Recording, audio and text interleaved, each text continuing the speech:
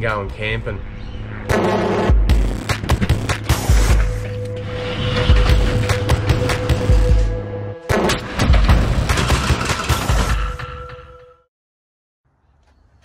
Just placed it up on a couple of Besser blocks.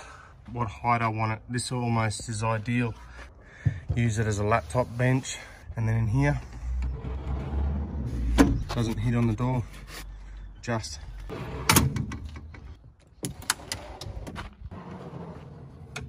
I've cut out where the seat belts go. I'm gonna cut these out a little bit more so that these plates fit in. I'm gonna drill a hole right in the center, and then I'm going to weld a post off of this, and then I'm going to build a rail across of that. Original seat belt bolts, they're grade 10.9, 6mm base plate, and now I'm just going to weld some tube on there at the right height to make my rail.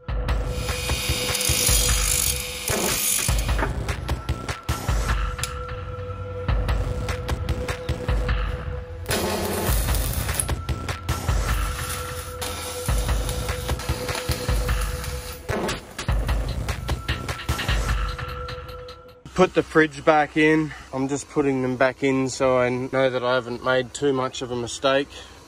I'm just going to get a straight edge there and then measure this rail that's going to go across that, mark it and weld it on.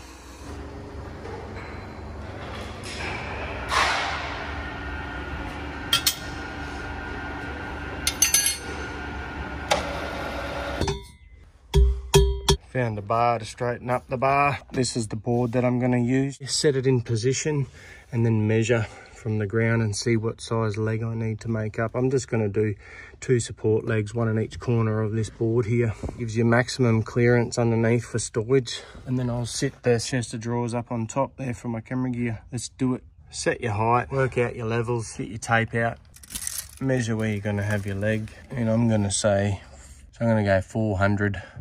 Look at all of that space in here for storage. And look at that, the fridge is in there, power. I made it roughly the same height so that you can utilise that as a bit of floor. Maybe a little pantry. I'm doing R&D. I want to leave Friday, but at this stage,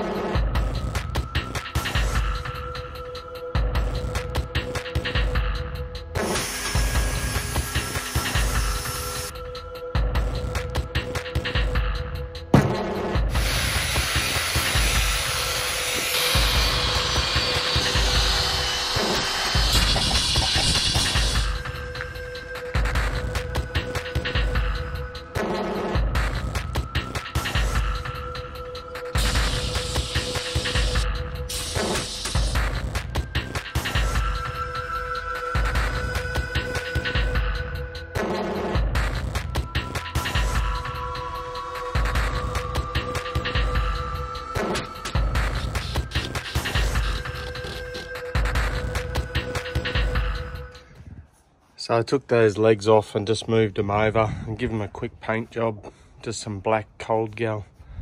Now I'm going to put the floor in and screw it down.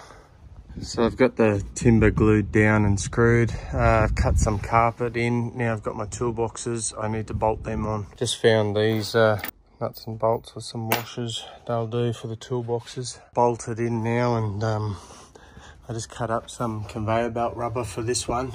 And then in this one, I've just put some leftover bit of carpet. It's all bolted down. What I really wanted when I was driving along is a little platform where I can just rest my camera and my lunch and stuff. So I've just got this little board I've cut to fit in there, and doesn't need legs or anything because I wedged it. Takes up just underneath where the airbag's supposed to come out. And then I just cut it so that it forms into the chair and just pull the chair in nice and tight. Boom. Look at that. Now I've got a bench where I can just put my stuff along when I'm driving. As you can see here, I've just been shopping. Got myself some beer. I've got 3 cartons actually. Coke, pancake, olive oil, spray, olive oil, chicken sauce, Vegemite, 4 packets of pasta, jerky, baked beans, pineapple and peaches and sauce, cream corn, normal pastas, bread, biscuits, Some snacks, the V's, Red Bulls, sauce, noodles, snacks. Quite the shopping list. $312.25. Rump, lamb, beef, butter, bacon, Strazzy, chicken, cream cheese, Nutri-Grain, toilet paper, some Gatorades, washing soap, mint, fresh toothpaste, Panadol, redheads, Diffy Lighter, snack, heaps of pork crackle and chips and chocolates and nuts, some seasoning, harvest peas, minties, lollies, more beer. I've just separated all my meats, freeze all the other meat down the bottom there, frozen, rock solid. Pajamas, boxer short, 4 or 5 pairs of short white shirts, some black shirts, a heap of singlets. Here we go, it's 3:30 AM. I'm all packed up, I'm ready to go. Trevolution begins.